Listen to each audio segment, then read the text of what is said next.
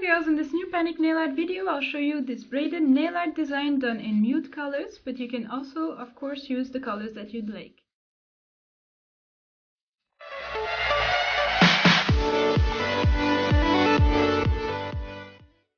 Polishes and some glitter to warm up all these colors. You can of course use just 2 polishes or use even more than 4 polishes if you'd like.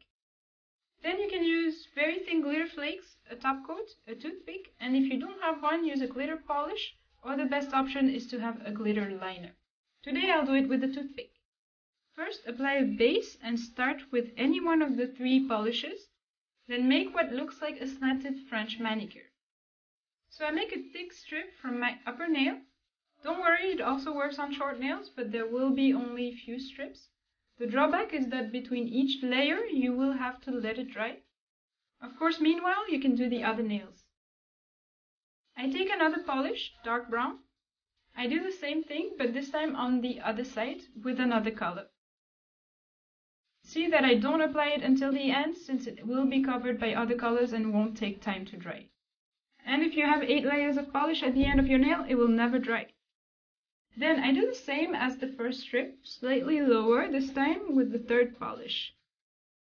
And then it goes on like that, left to right, right to left.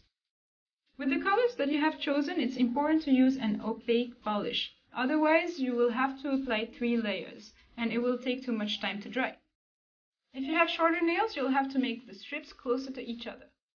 Otherwise, you won't have enough space for some more.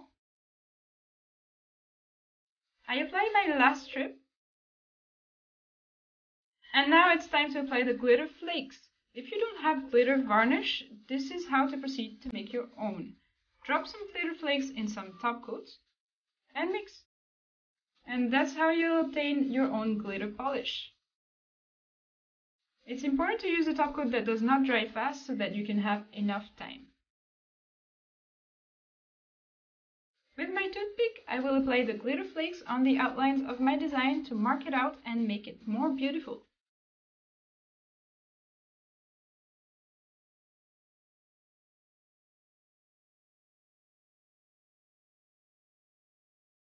And finally, I apply the final top coat, and if you want, you can apply a rhinestone to make it look even better. I hope that you enjoyed this panic nail art. It's a very easy one. The hardest part of it is to make straight lines. Some girls do it with Scotch tape, but it takes forever. It really takes